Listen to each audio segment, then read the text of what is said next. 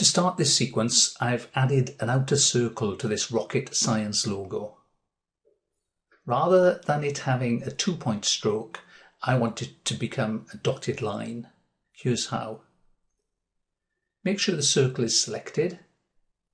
If you're working with the Essentials workspace, you can go to the Properties panel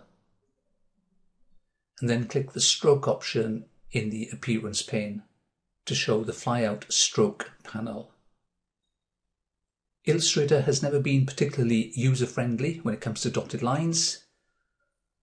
I'll do this step by step so that you understand how you end up with the dotted line.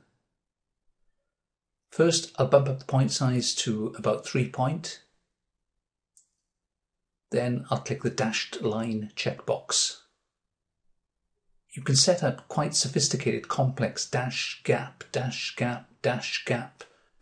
for dashed lines, but that's not the purpose of this tutorial.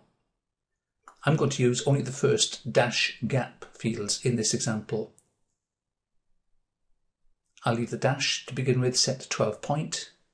When you set up a dashed line, if you use only the first dash field, you'll get an equal gap, essentially 12 point. So for example, I could enter 12 point for the gap, but you'll see there's no need. The result is the same. I'll delete that gap.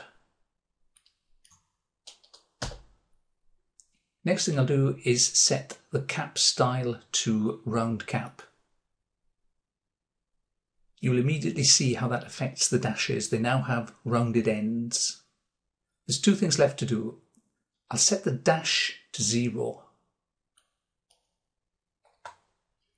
In a second, you'll see that what I end up with is essentially 2 round caps making a circle with no line or dash in between the round end caps. What you'll see then is when I enter a gap value, I'll start with 12 point. There's the result.